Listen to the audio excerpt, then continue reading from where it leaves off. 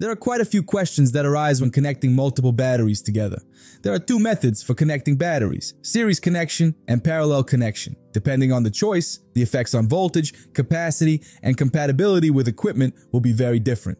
Since some of these concepts can remain unclear or be incorrectly applied, I suggest we explore how to connect batteries together without making connection mistakes through real-life examples, whether using lead-acid or lithium technology. But before we begin, as usual, you will find our electrical diagram pack in the description. Also, remember to subscribe to the channel, leave a like, and feel free to ask your questions in the comments. Let's start with a quick reminder of the basics. When batteries are connected in series, the voltage adds up, while the capacity in ampere hours remains the same. For example, two batteries of 12 volts and 200 ampere hours connected in series form a block of 24 volts and 200 ampere hours. This setup is useful when working with higher voltages, such as 24 volts in converted vehicles like camper vans or RVs. It allows the reduction of current flowing through the cables, because the higher the voltage, the lower the current for the same power, which makes it possible to use thinner cables and reduce losses due to the Joule effect. Conversely, a parallel connection keeps the voltage constant but adds the capacities. For example, two batteries of 12 volts and 200 ampere hours in parallel will give a battery of 12 volts and 400 ampere hours. This increases the system's autonomy, meaning the number of hours during which devices can be powered without sunlight. This type of setup is particularly useful if you want to stay at 12 volts, but with enough capacity to power a strong inverter, for example. Finally, it is possible to combine both methods with a series parallel configuration, which increases both voltage and capacity.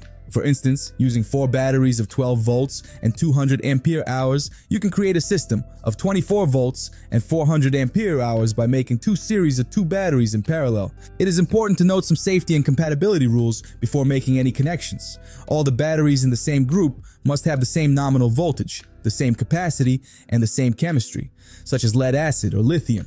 For example, a lead-acid battery must not be connected with a lithium battery. Ideally, they should also be of the same age, especially when using lead-acid technology. Before connecting them, the batteries must be charged to the same level to avoid current transfers. In a parallel connection, the cables linking each battery must be of equal length, otherwise some batteries will be more heavily used than others.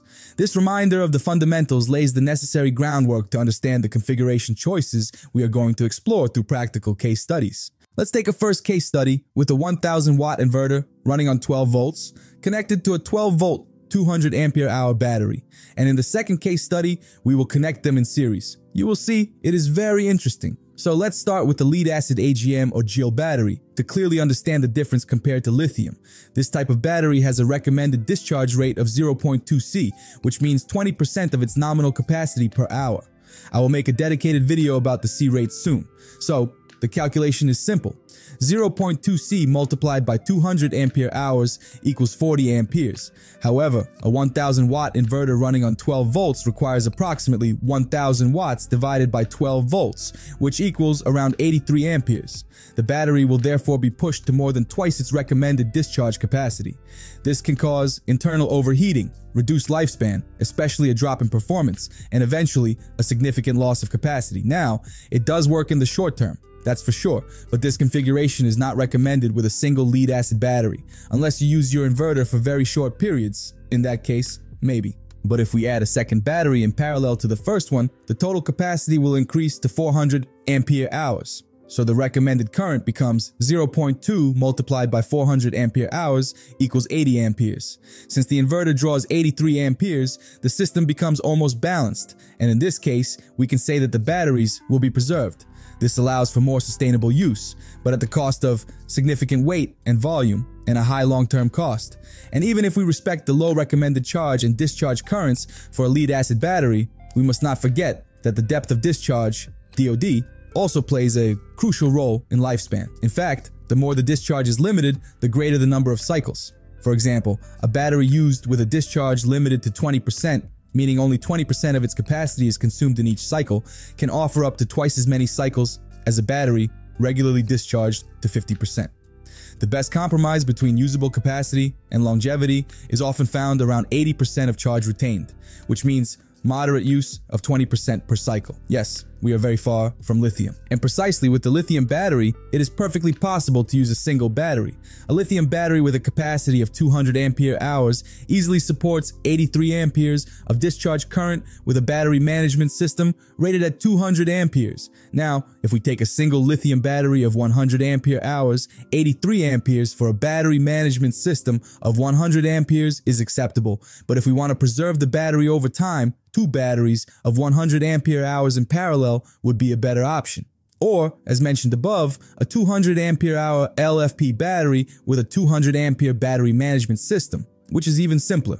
So now, if we go back to this first case study, but with a 1000 watt inverter running on 24 volts. 1000 watts divided by 24 volts equals 41.6 amperes.